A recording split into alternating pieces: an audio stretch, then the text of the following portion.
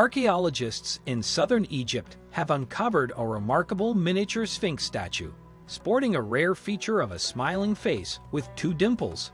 The artifact was found near the Hathor Temple in a tomb with two levels and is believed to potentially represent the Roman Emperor Claudius, making it a significant find. The unusual smiling expression on the Sphinx is not typically found in ancient Egyptian art, adding to the intrigue and mystery surrounding the discovery.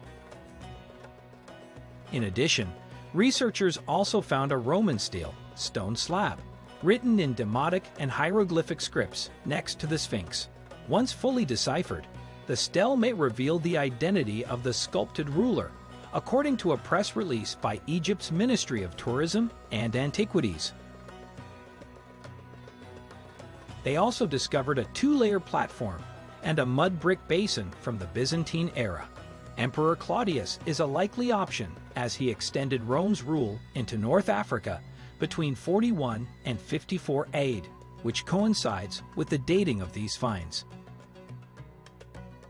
The Hathor Temple, which is within the Dendera Temple complex in Kina province, located about 450 kilometers south of Cairo, is one of Egypt's best-preserved ancient sites.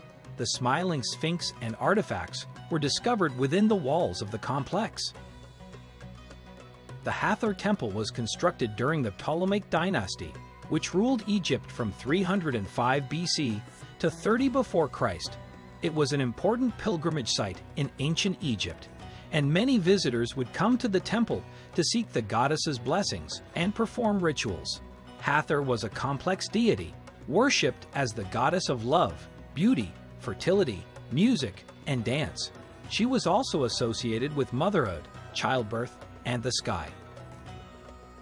The temple is home to the Dendera Zodiac, a celestial map that has been on display at the Louvre in Paris since 1922. The Dendera Zodiac is one of the earliest known representations of the constellations and is considered to be an important document in the history of astronomy. It shows the 12 zodiac signs, as well as other astronomical features such as the planets, the Milky Way, and the constellations of Orion and Sirius.